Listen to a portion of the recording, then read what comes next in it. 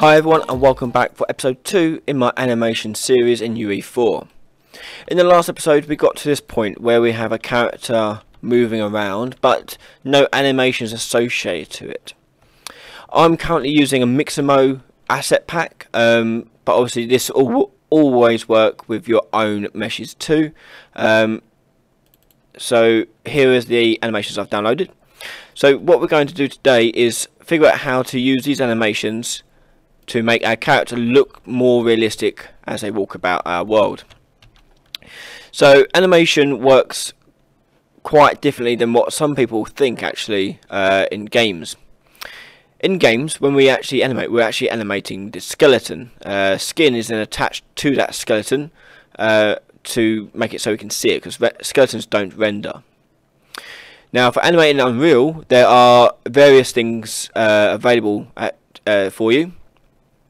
And we could, if you're doing some basic animation, literally just call these animations from the blueprint of the character. However, what we are trying to do is try and make a bit more smarter animation. So we can't just rely on that hard fixed playing animations when we want to play them. So things will change throughout the game quite intelligently. Now to be able to achieve that, we have to use the animation blueprint. An animation blueprint is much like a normal blueprint, where you can add logic and code to animations. This allows animations to be played at various sort of states and circumstances. So what I'm going to do is I'm going to create a new animation blueprint. So right click or go add new, animation, and animation blueprint. In this window here, you've got parent classes up here if you want to make this a child of another animation blueprint, and at the bottom here you've got your target skeleton. We're not going to pick a parent class, but we do have to pick a skeleton. So here's my skeleton for my my character. Okay, and I can now name it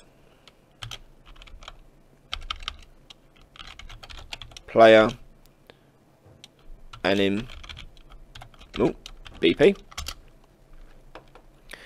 and open it up. So at first glance it doesn't look too dissimilar from other blueprints we've been messing around with. Slight changes though.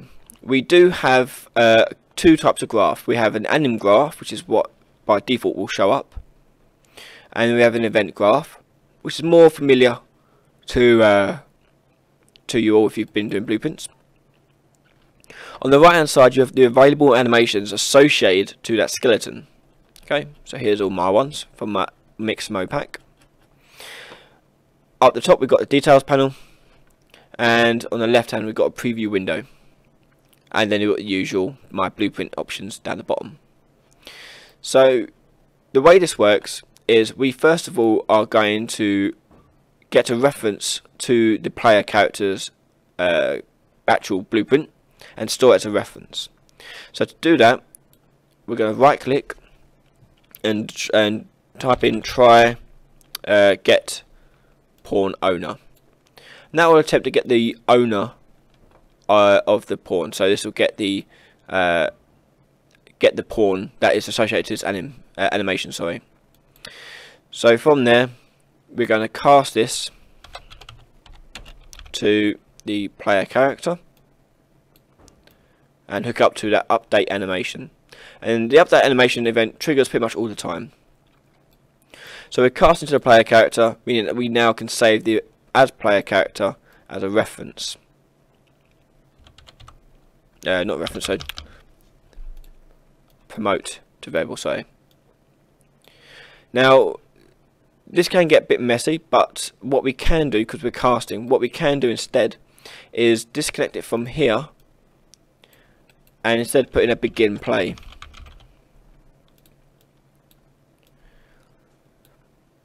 Now the reason why we've done this is because this is updated all the time and it's quite expensive to keep casting to the player character. So if we do it once at start, we can then set the reference to the player character. So we go my player there, and then on the event update animation we just want to check whether or not my player is still valid. So drag out the get for my player, right click and convert to validated get. Okay, so the next thing we're going to do is access some variables for our player animation. So my player, we're going to get the speed that the player is walking in. So this is how we detect whether or not the player is moving. Now speed isn't a variable that we can just type in and get. Instead what we have to do is get a velocity.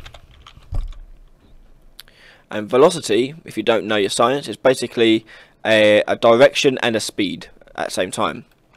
So this will get you a vector, and from here we can get the length. Sorry, not get. We want to type in vector length instead. Just vector length on its own, and that will get you the speed that they're travelling at. Okay. With that, we're going to promote that to a variable, and hook up to is valid, and I'm going to name it speed. So now we've got access to the speed variable, so that means we can determine when the player actually should be moving. So before we get cracking over here, let's go back over to our animation graph. So animation graphs work very differently from blueprint graphs. Here you can see a result attached to the final animation pose.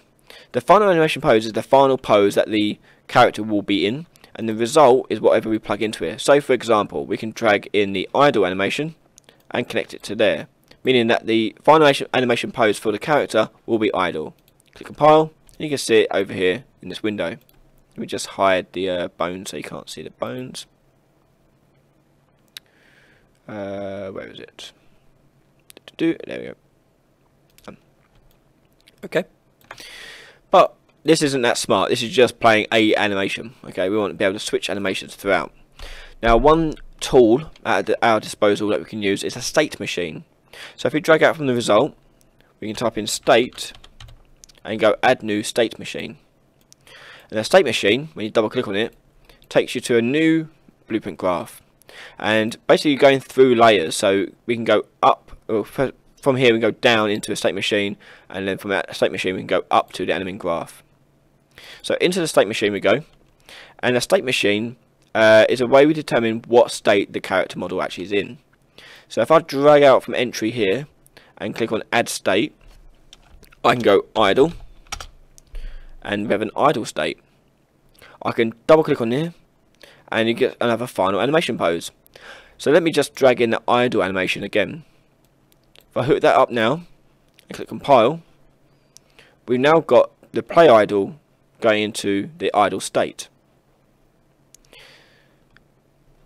From here we can drag this out and add another state, and we can call it moving, or walking rather. We'll do walking. Again, we can open this up and attach an animation to this, but for now we're going to leave it blank because we're going to add something special to this. Now for idle to go into walking, we have this. This is the rule that determines whether or not idle can go into walking. So if we double click on this, this is going to be true to enter the walking thing. So we've got speed here, so let's drag speed out, which is get. And we want to check whether or not speed is equal to, not equal to 0. So we're going speed is equal to 0, and then not will negate that back to whatever it is. So basically we're saying if speed is not equal to 0. If it's not equal to 0, then it will go into the walking animation. But that's only one way. We want to be able to go back as well.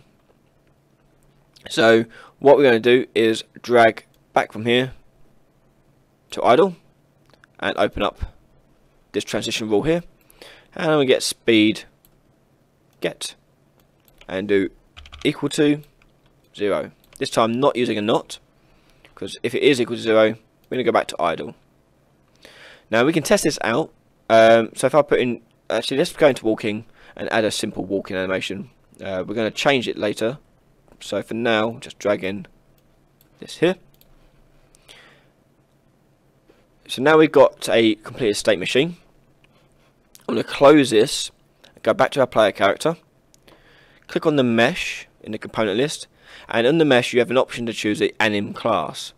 from that drop down you can choose your blueprint.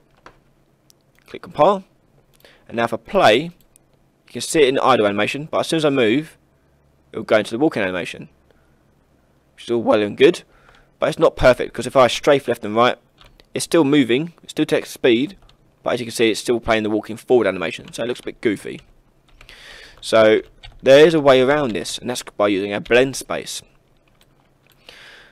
To make a blend space, go to add new, animation, and you've got blend space.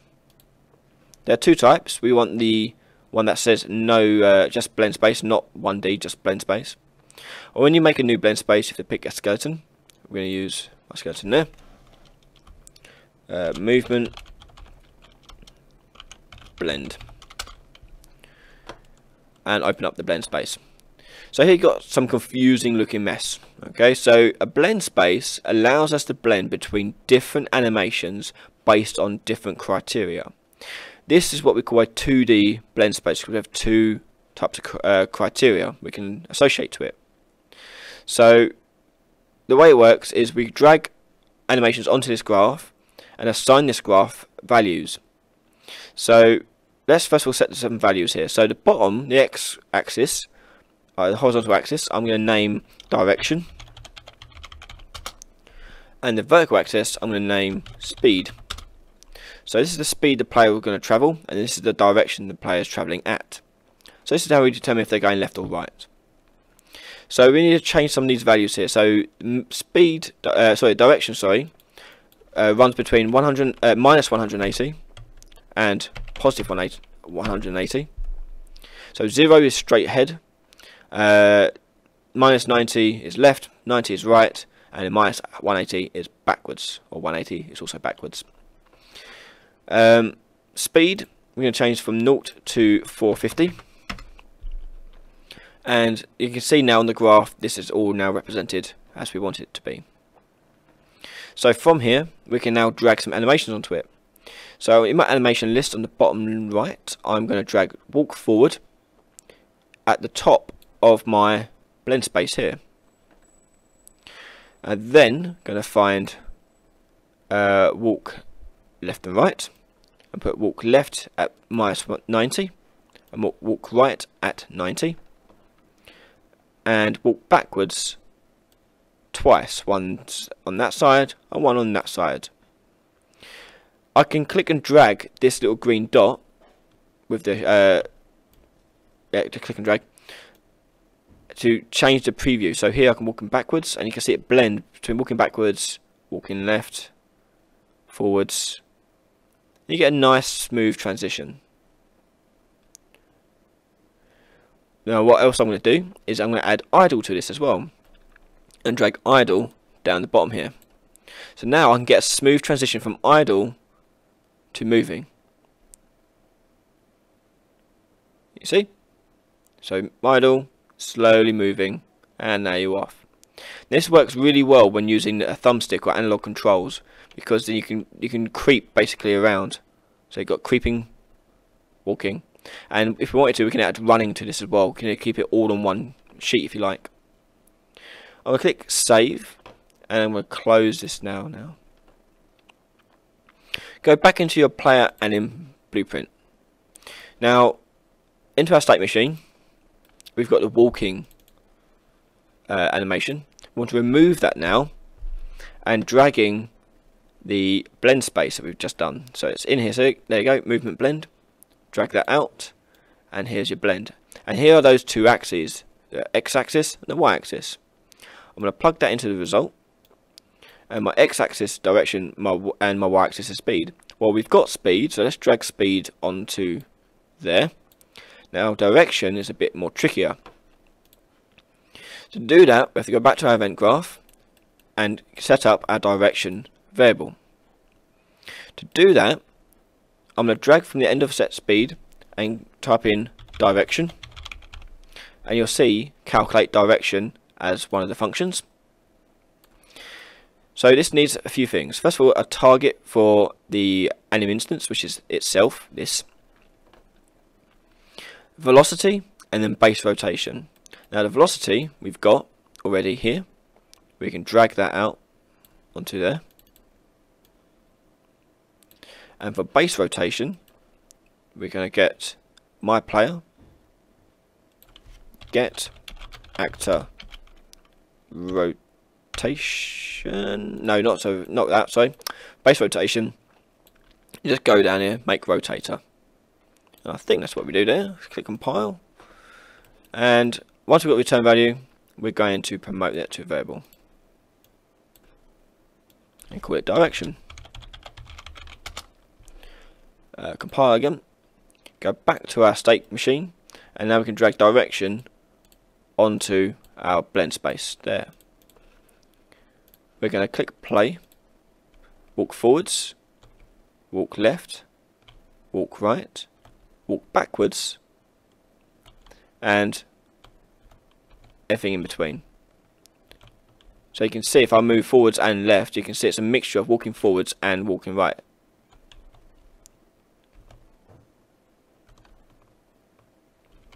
And we can change certain things. We've got things we can put in between that as well. So in my one, I actually have a walk left and walk forward left and walk forward right one as well. So I can merge these onto here too. But for that I need to increase my grid slices here. So on my x-axis, my horizontal axis, number of grid divisions, I'm going to change that to 8. So now I've got in-betweens. So I'm going to put walk forward left there and walk forward right there. And I get some animations. So one thing you'll notice if you use Mixamo is that some of the animations may move off their spot like so. We need to change that. Okay, I previously changed it for these other ones, but let's go back and change it for these ones now. So in my animations, you may not have to do this if it's your own mesh. It's only if you use Mixamo usually. So as you can see, the model will actually animate off of its mark. That is basically a way of animating, and you can do that. However, what we need it to do is stay on the spot. We don't want to use root motion because this is a player controlled character. So what we're going to do is we're going to change it so it's locked onto a spot. Now to do that, we go into the left hand side here. You'll see root motion section, and here you'll see force root lock. Click that button and it will lock it to the root. And root motion root lock, you want to change from reference pose to anim first frame. Click save, and now I'm going to do that for the other one. So again, force root lock and anim first frame. Save. Now if I go back into my blend space, you can see the animation now doesn't go wandering off. Okay, and if I play this in game, I now have more natural walking forward and walking right motions. So already our character's looking a lot more realistic in the movement. In the next episode, we're going to be handling the aiming, making the character aim and twist around the screen, aiming at whatever the player is aiming at. If you've liked this episode and you want to support me further, please subscribe and click the notify button. And if you want to support me, you can go on to Patreon and donate an extra $1 right now to see the next episode in this video, plus many other videos and other benefits like my Discord channel and everything else. These fantastic people already have helped me out massively, and a big thank you to all of them. Can't thank them enough. Anyway, thanks for watching, and I'll see you next time. Bye bye.